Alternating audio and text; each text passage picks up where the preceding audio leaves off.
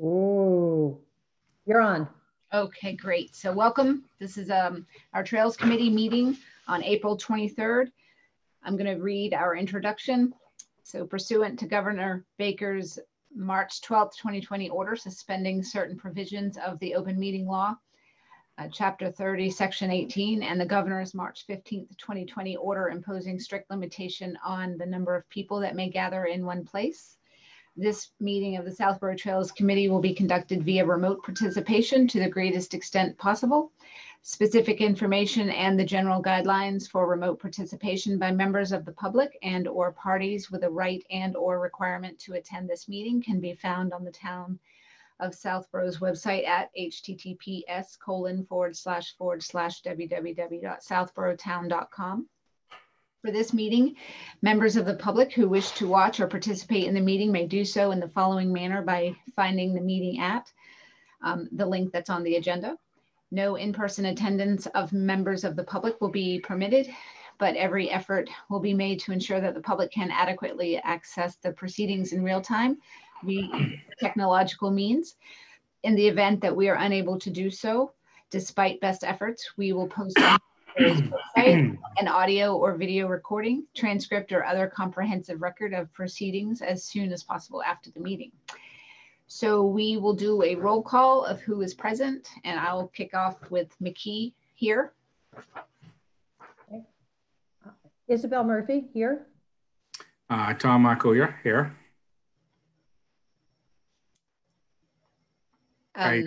Louisa here. Okay, you're on mute, Louisa. Do you want me to unmute you? Oh, she's off mute now, I think. Okay, great. I know, I can't hear her. Yeah, we can't really hear you. So I'll vouch for Louisa that she is attending the meeting remotely and she'll work out her audio issues shortly. Okay, great. So thank you everyone for meeting. I think we had a very specific agenda to come together to talk about our grant proposal for the Choate Fund. So I will start by saying, so I've sent everyone some information. The sign, we received a proposal from our sign maker that I'd use for the town forest. Did everybody have a chance to look at that? Mm-hmm. Mm-hmm. Yes. Okay. I want to pull up the PDF for the recording. Let me just take a moment to do that. So you guys can see this screen. This is the email we received. Can you guys see my screen with a couple of pictures on it? Yeah. Yep. Well done. Okay. So, okay, our quote. So these are a couple of options that he put together. The idea, just to recap, is we have 4 trailhead kiosks, map kiosks, and we thought we might reach out to see if we could get a grant to fund to put Southborough Trails sign on each of the kiosks. So these are 2 options that he put together for us. And I guess I'll open it up to initial thoughts and feedback. I like it. I like option 2. I think it's more in keeping with the Southborough tradition. Yeah. I agree. I like the lettering better on number 2. And I'm just going to throw this out there. But you notice how we have all the signs around town at the transfer station and downtown as that green back? Do we want to be consistent? No? No, I like, yeah, I understand your question. It's just I'm throwing out there for everybody. I'm not making an opinion. Yeah. Don't know if we want to throw the consistency.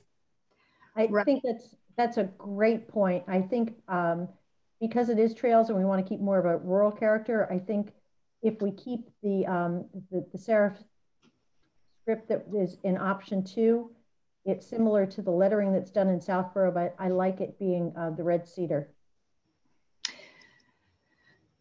Louisa, do you have any thoughts? It looks like she agreed with everything that Isabel said. Yeah, so I like that point, Isabel. And your point, Tom, is true, like keeping the consistency and look and feel is really important. One of the asks, one of the way I approached the sign, his name is Philip, I asked him if he could, because the kiosks are very rustic and they are rural, I was hoping that whatever sign we use could kind of blend in and not stick out as a fancy sign on a, you know, kind of a rustic, so it would fit with the, and not be too, what do they call it? It's a type of pollution, not sign pollution, but there's a thing when you're out and about, it's color pollution, like it can be too bright of a color, it offends people. And I'm not looking to make everyone happy, but that was one of the thoughts that I had initially kind of approached him about, to kind of blend in and fit within the style that we I like it. Option 2, I like the 2. I like it better. Yeah, and at first I liked option 1, but when I saw it a second time with just these 2, I like option 2 better as well. I do have a question. Louisa voted on 2 too. I just you did? Awesome, thank you. Okay. Option 2. Sati. Oh, Sati, yeah, he said his Zoom was downloading. There you are. Hello. Option 2. So we're just, oh, you see it. Okay, great. So we're just talking about the signs. So the other question is this. So I sent him a picture of the kiosk so he would understand, and the dimensions. And this sign is 47 inches wide, and that's the same, that's the width of the entire kiosk from post, outside of the post to outside of the post. And so I'm wondering, there's 2 things. One, is that too long to have it the whole width of the kiosk? Like, I was kind of thinking a smaller sign, you know. And then the other question is placement. So the way the kiosk is set up, it's not really set up to take a sign. If we were thinking about putting it kind of at where the roof ends and having a sign there, there's not a backboard to affix it to. You know, so what we could do is, if we wanted it, so the question is the location of where the sign should go on the kiosk, right? So if you can imagine the kiosk and the roof, it kind of comes down in an A-frame. So one option is we put it right at the end of the A-frame, at the end of the roof, and we can take maybe two pieces of wood and extend it back to the kiosk itself. So it would literally sit right at the end of the roof. Does that make sense? I know I'm just it oddly. That's one thought. The other thought is the kiosk, if you can visualize the way it looks, there's another option if we were to put it, you know, where the map section is, right underneath that. It's kind of just bare wood. We could put a little sign there as another option. So it might be nice to kind of, what I could do after our meeting is do some photoshopping and kind of place it in 2 different locations and let the committee look at that and kind of vote on. And it might be, I don't know if it needs to all go in the same spot for all the kiosks, if we change it up per location. I don't know what the best option is. I do like consistency, but I would be open to others' ideas on that. So anyone have any thoughts? I guess we have to really visualize it. You don't have a picture of the kiosk, do you, right now? Yeah, let me think. I'm on my backup computer and I don't have my I don't have all my images here.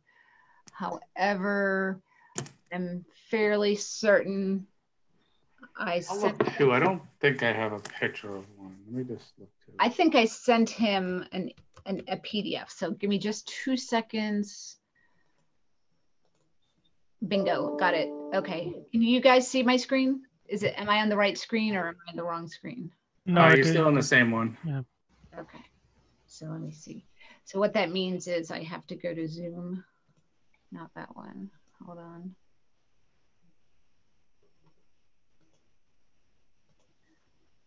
All right, I'm kind of lost in my Zoom world. So hang on. You just have to select. So if you go back to share screen. Yeah, I lost my controls. Oh, there they are. Thank you. There we go. Okay. It's a little confusing. There we go. Do you see that? Yeah. Okay, sweet. This is much better. Thank you for calling that up. Okay, so this is an example of what the Beals Preserve did. They put their little sign here, right? That looks nice. But you see this little backboard they have?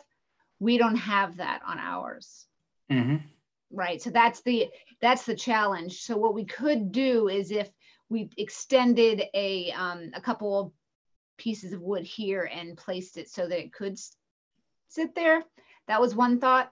Or, you know, we put it kind of in the middle down here. So just a thought. I see both the top and top of where the information goes in the bottom. It looks like the same size.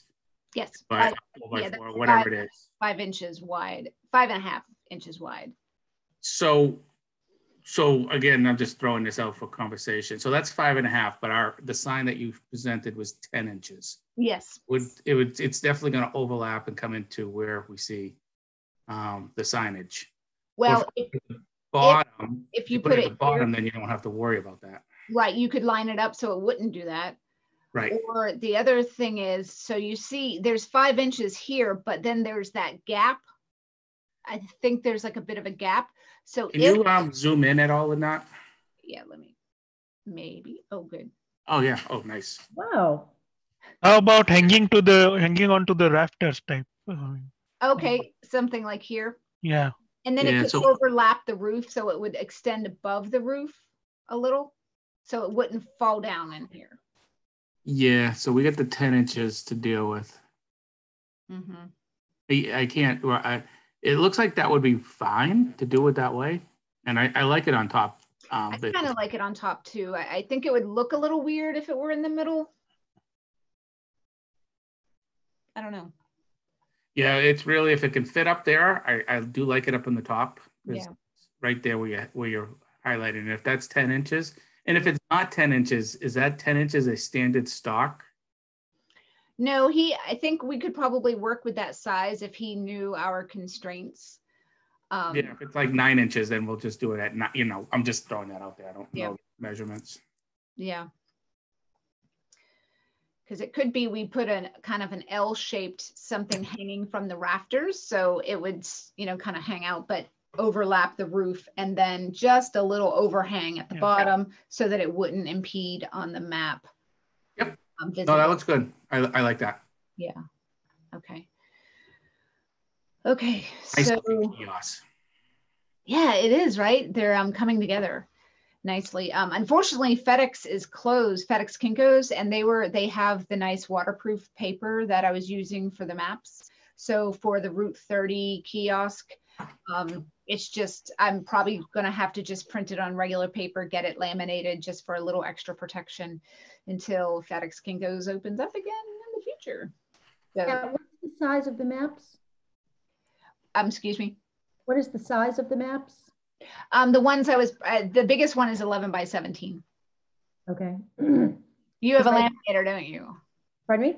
You have a laminator, don't you? I do, but it doesn't go that large. Yeah, so we would only need to do a few pages, so that would be good. But a few of them would be 8.5 by 11, I think. So I can do those. That might be something we can take you up on and just save a little bit of. But okay. So that's good. Option 2 will be what we look at. And I think I'll probably need to go out and look at the site and kind of see. I'll go out with my husband, who's got an engineering mind and is good with this kind of stuff, to see if it would fit as a 10-inch or if we have to adjust that a little bit. Yeah. Are you guys okay with a white painted lettering? It would be carved. I think carved. Yeah, V-grooved letters. Yeah. Yep. Yep. And I thought it was pretty reasonable, $265 for each one. And if we're doing 4, that's not bad. And then I did ask him if he would quote us on installation. So he is going to send a quote on that as well.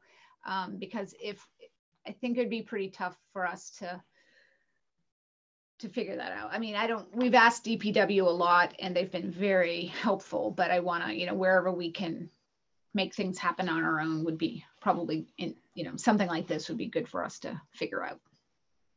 Anyone handy with a hammer? No. Oh, we wouldn't do it with a hammer. It would be a screw.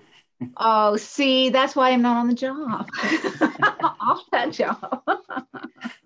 It should be it should be simple to install it. I mean, that's easy enough. One person to hold it and the other one to put in the non-rusting screws. Yeah. Okay. It should be easy. I mean, I could do that. Yeah. Everything is easy until it's not. I know. Until it comes to a project that I do. Yeah, that's how I think. I used to think, oh, it's going to be fun. I can work that out, and then it's always much bigger than I thought. So okay, so let's move on to the other part of the. I don't know how to. Yeah, I'm demonstrating my lack of technology. I thought I was technologically savvy, but apparently I'm stuck. So anyway, what we're looking at here is a couple of options for the fishing tackle receptacle. So this one example is similar to the one you had talked about last time, Tom, where it's attached to a pole, and the locations we're looking at might be challenging to attach it to a pole because I believe those are high tension wires who prohibit us from attaching things. So I thought this freestanding post idea was an interesting one. It looks like they're just, attached via a very strong zip tie or a metal bracket or something. So that's an option. Yeah, could you scroll down just a little bit so we see what the bottom part looks like? Of this one? Yeah. Is that good? It didn't move. Okay. It's the one with the guy with the red coat. Oh yeah, I'm sorry. Yep. Do you see that? Is that better? Oh yeah, no, I thought we were looking at the one on the beach. Oh, okay. Yeah, that is an example of one. So we have a couple of options. And what I found was interesting is, and this is going to make for a really good proposal, is the reason why we need to pick up this trash is the wildlife impact. And I wasn't really considering all of the, the impacts on our birds or our swans or any of those, even the aquatic animals, how dangerous it could be, the turtles and all those sorts of things. So I think that's going to make a really good case for why this is something we should look at doing. And I think because, how many are we looking at doing? One on the point, and where else do we want to have one? Isabel, do we need one by your neck of the woods off of White Bagley where people tend to fish? Yeah, there's towards right after the intersection of Lattisquama and White Bagley. Yep. Going towards the land bridge, towards Route 9. There's that entryway where there is a gate, and there's fishing tackle along there all the time. Okay. And then definitely the one on the point that we talked about. Yep. That's going to be off of Route 30. What is that, East Main to Route 30, that little elbow? Or yep. Okay. It's like East Main and Framingham Road. Yes. Yeah. Thank you. And then we might want to consider, it's often referred to as the island, the area that juts out. You can see it from Route 9. If you go to White Bagley Road. Yeah, it's, what is it? Not Partridge. Is it off of Partridge. Yeah, Rock Island, or you call it Treasure Island. What do you call it? Island. Secret Island. Secret Island, yes. We'll need a sign for that. Yeah. We don't care about the water near the railway tracks, right? Because people come there too. Oh, that's a great point, Sati. Technically, we're not supposed to be walking on there because that's not part of our trail yet. But that's a great point. Yeah, so that's going to be a good, let's keep that in the back of our minds when that one day gets opened. Yay. So that was East Main and Framingham Road area, the gate off of White Bagley.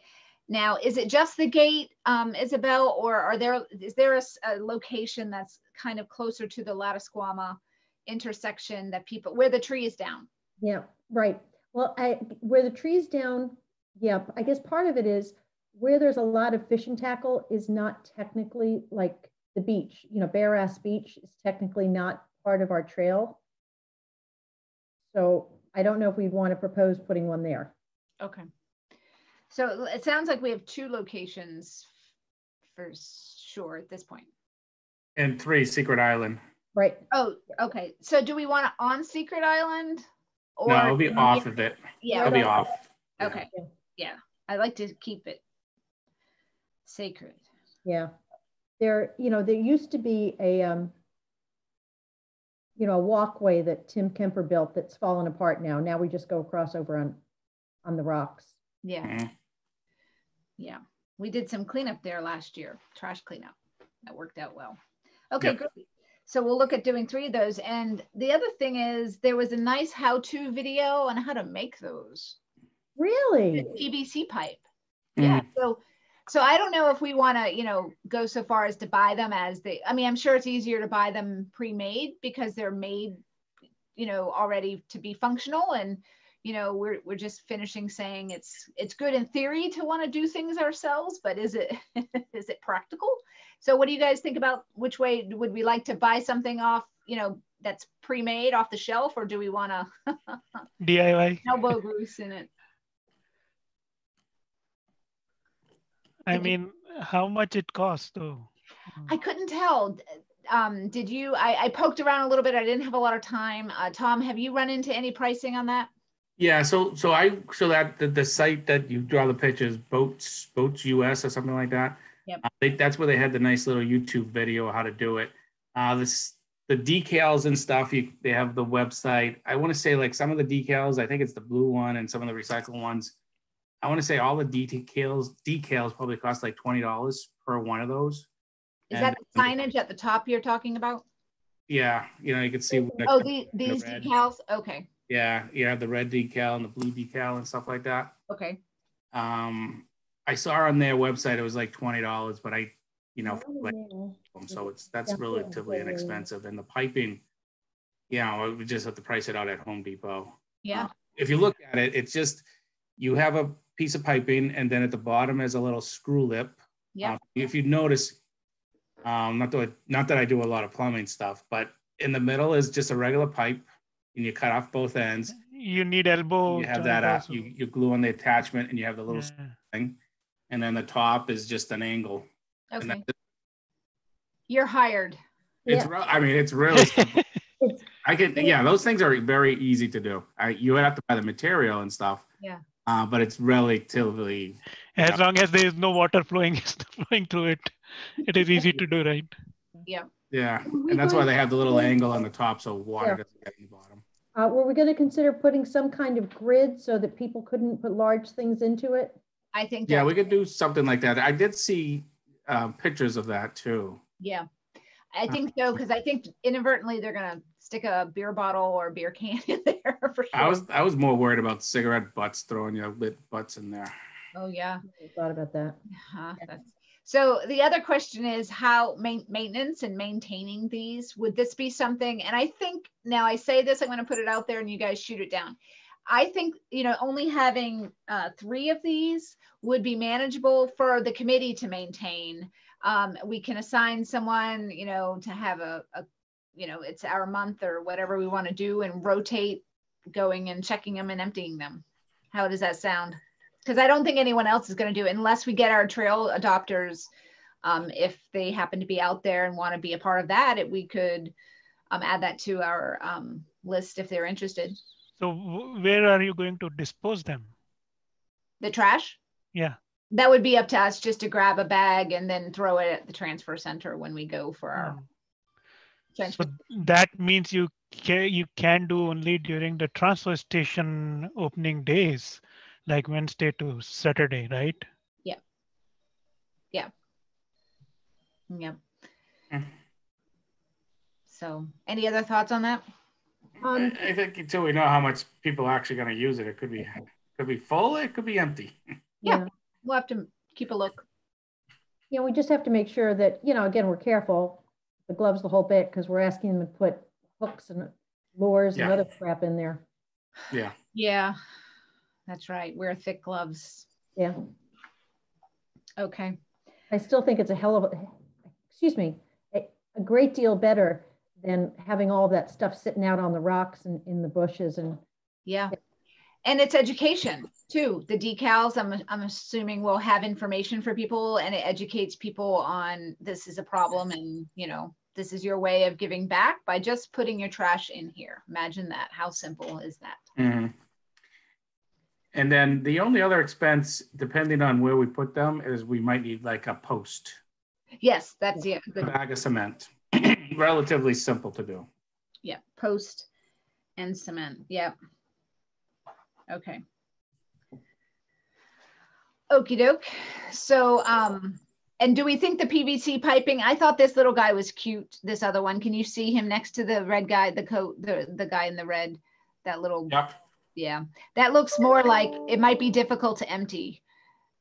You might have to take it off and empty it out. So I think maybe the PVC piping would be better. yeah, I think that would be the least expensive option to do it and see if it how successful. Yeah. My other concern about the green one is people are more likely to put trash in there. That's a good point. Yeah. Good point. Can we paint PVC pipe? Can we paint it green to like kind of blend in? You don't want it to blend in. You want it to stick out. Yeah. Well, you know, it's one of those things where you're walking peacefully down the trail and you're like, whoa, this big PVC white pipe is in my face. But it is our reality, so I suppose it's fine. Just make it a little camouflage. Okay, so I think that's the only two things. Was there any other topic on that we needed to talk about? So what I need to do is put this together, get some quotes, and you know, just price out some the item there, and go from there, and send something out to you guys to take a look at. And then if you could just reply to me only, don't reply to all, with your feedback, that would be really helpful. And I've taken the next few days off, Friday and Monday, so I'll have a few extra days to pull something together, and we can go from there. Just unrelated to this, are we having the Earth Day? No, every day is Earth Day. Yeah, I know, but but for Southborough. No, unfortunately we aren't having Earth Day. You know, it's they had to cancel it, so we're following suit. You know, I will put out there, you know, we could individually, if we wanted to give an hour of our time, if we see, you know, there is some trash in certain areas, if we wanted to go out and, you know, spend a little time where, you know, there's some trash at a trailhead or along the trail, that could be something that as a trails committee, we're giving back and doing. You know, I was considering doing that. I might have one extra bag, sorry, DPW, from last year, from some follow-up cleanup that I did. But yeah, so I think if we're interested in doing that, it's open to everyone to kind of get out there and Sunday, this thing is there, right? Chestnut. Yeah, so that's a good segue, Sati. So Melissa Danza, conservation agent, who did a lot of good work getting the working with Chestnut Hill Farm to get the trails open. I had sent around an email asking for anyone who might have hours to volunteer to help monitor the parking lot. So the idea is once the parking lot is full, no parking on the street. So just someone to kind of hang out for a little while to monitor that, and to also help people understand that there's certain restricted areas. They're going to rope it off and have some signage, but the volunteers will kind of help people guide and help encourage physical distancing and that kind of stuff. So I had offered up an hour on Saturday. Sati had offered an hour on Sunday. And I'm hoping, so I did ask Melissa if she could give us the rules and regs that we need to, if there's more to it than what I just said. So I'll reach out to her tonight and see if there's any additional information that she wants to provide. And if the time slots you provided 10 to 11 and I think I provided 10 to 11 or 11 to 12 on Saturday, She did say, Sati, that she might have us, because we have a limited time, she might have us on the trails kind of walking along and keep, you know, making sure things are in order on the trails rather than the parking lot. But I haven't heard back from her on how that, how she's organizing it. So I'll be in touch with you. But if anyone else has any time, I'm happy to share that with Melissa. Yeah, about the rules. So one of the things that, you know, if the parking lot is full, so if somebody comes, where do you send them? Just tell them, just go away? Yeah, you have, it's unfortunate, but actually it's interesting to see some of the parking lots are getting full, like the Cemetery Road, cemetery parking lot at on Route 85 was full the other day. I was like, that's never full, you know? So the idea is, yes, you have to, unfortunately, you have to come back. And that's just, okay. Yeah, because there's no on-street parking. And it's just, you know, we could obviously share where there's other places to go. Just down the street, they could park at our trailhead, at the trailhead kiosk at Old Northborough Road, and they could walk up if they wanted to, or they could use the Sudbury Reservoir Trail, or walk over to Elaine Beals Preserve, or do the Town Forest, or the, you know, Breakneck Hill. Yep. Yeah, so if anyone has any time, let me know, and I'll let Melissa know. But that's great. It's great news that they're opening it up starting tomorrow, although tomorrow's raining, but Saturday is supposed to be nice. So that's Sunday's rain. Sunday's rain. Sunday's nice too? No rain. Oh, really? Well, that's too bad. I was going to do some gardening projects, but oh well. That's why I took Sunday, because Yeah. don't have to Yeah. do anything in the yard. Yeah. Okay. So those are the those two things, and the trails cleanup. So we connected earlier. Isabel, any update from our friend Phil with a proposal? Just the last email that I sent to you. I mean, the good news is that he replied back and said that he had gotten the email. He acknowledged it. Oh, did I get that? Did I miss? I might have missed it. Oh, my bad. Okay, I'm sorry. I apologize. That's yeah, okay. So let me back up. I reached out to Phil, who's Troop 92. Reached out a couple of times, didn't hear back. Just heard back within the past couple of days. He said that he apologized because of Easter. He was really, but he was going to put it out to the scouts to see if there was, you know, somebody who was interested in trying to take down that down tree. Great. If I don't hear from him in the next couple of days, I've got another option. I have a neighbor who's got a strong son and a chainsaw, and they've been out playing. So I figured I would ask them if they wanted to do it. Okay. Yeah. So I think, I scouted a little more just to see if that wind from the other storm knocked more trees down. We had Section 6 trail adopter share that there was a trail down on near the Bolin pumping station. And I drove by, but that tree is probably going to stay down because it's on the other side. So it's not something that we actively maintain. So I'm going to let her know, but to thank her for the update, but we're actually not on that side. It's the other side. So, and then the Partridge Hill repeat offender, there's like 3 or 4 very thick trees. There's not many to fall left in that section. I guess that's a good news. But there's some work there, and as well as Lattisquama. So I think those 2 sections seem to be the only ones, which is good. That most of the trails are in good shape. So let me know about how that conversation goes. And maybe we'll have a hit or two from the Boy Scouts. They have a wonderful umbrella policy that protects, you know, community service project days. So that's kind of useful to consider as well when we undertake these types of things. The other option is, you know, my husband is always looking for an opportunity to break out. Now if he heard me say this, but now it's on recording, so he might find it. But yeah, he might be able to help too. So we might be able to tag team it in that way. Okay.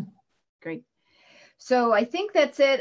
The only scout update for Eric Hansen is I'm trying to get the maps printed, ran into the glitch with FedEx Kinko's, but talked to Staples. So hopefully I'll get that this week and put up the maps.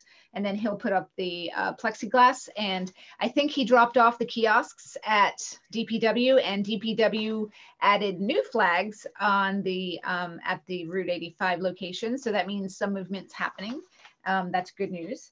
And then I think the only other thing, let's see, master plan topic areas. Did you guys have an opportunity to look at over any of the materials that I sent? If you have any feedback, you're welcome to share now or send me an email with that. I think, Tom, when's our next, it's in the beginning of May, our next master plan meeting? Yeah, I was actually looking that up myself. Yeah, I think it's the first full week in May, maybe the 6th is my guess. So if you guys want to let me know, I think, you know, I think the information's pretty complete, but your feedback is always welcome and very useful. So feel free to take a look at those outlines and make sure that our goals and objectives, as you understand them, are reflected there. So Isabel, sorry, sidebar, you know, in the beginning you said Tom LaFame said some meetings run perfectly good, and Catherine, you know, the master planning one can get a little challenging with the technology. Okay. Oh, that's what you meant. Yeah. Okay. It was what, 20 minutes, 25 minutes? Well, what was so interesting was that it was the name change. Like when someone logged in, it was Richard, or I forget his name. Yeah, I think it was him. And it was logged in as a female, and then so it was a really interesting twist. But okay. yeah, it's not just me who's had problems with the logging in. No, the whole key is getting the link from the town. Okay. Your individual link. Yes. That's, your unique URL. Yeah. Okay. So I haven't heard back from the Mass Regional Planning Commission on the interactive online regional map opportunity. I'm sure we're going to stay in touch about that. I have been in touch with some folks about the trail markings along the Fayetteville athletic field. So there's no new updates on that yet, but that will hopefully get moving. And I think that's pretty much it. We don't have minutes to approve this week, but we can do that this meeting, but we can do that next time. Our meeting minutes are current. Thank you, Sati, for all of your help. And moving forward, I think we'll be in much better shape staying on top of that, especially with these recordings. That's a really helpful record to have. So anything else that we should be discussing that I haven't mentioned? Okay. Looks good to me. Okay, great. Just for the record, I do note that I think Louisa dropped off the call. No, she's still on. She's still on. She says that her audio is not working. Oh, okay. I just don't have a picture of her, so I guess I can't. Oh, I don't have. If you stop doing the screen sharing and then go back into participants. Oh, yes. You. Hi, Louisa. Sorry about that. Okay. Louisa, you can always select the right. Are you using headphones? Just write it up here. Okay, we'll consider that. She heard you, and she's going to work on that. Okay, guys. So thank you very much. Should we schedule our next meeting? Yep. Yep. Okay. Wonderful. Let's see what. Something from Louisa. Okay. Let's see. What are we looking at? Okay. So I guess we can look at later in May, since we met twice in April. Thank you for your patience on that. Getting that grant will be, that proposal out will be helpful for us. So do you guys want to look at maybe the 3rd full week in May, like the week of the 18th? Perfect. Yeah, that should work. Yep. I will still be here. Okay, so I guess since we don't know what Zoom meeting rooms are available right now, should we just pick a couple dates that work for the group, and I'll get back to you after I connect with Tom to see what's open? Yep.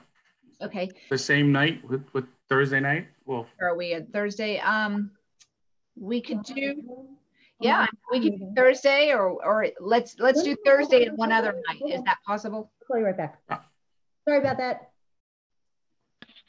I'm free Thursday's any fine. night. So Yeah, Thursday's fine. So Thursday, the 21st, does that work for you, Isabel? As one of, Are we doing 6:30 again?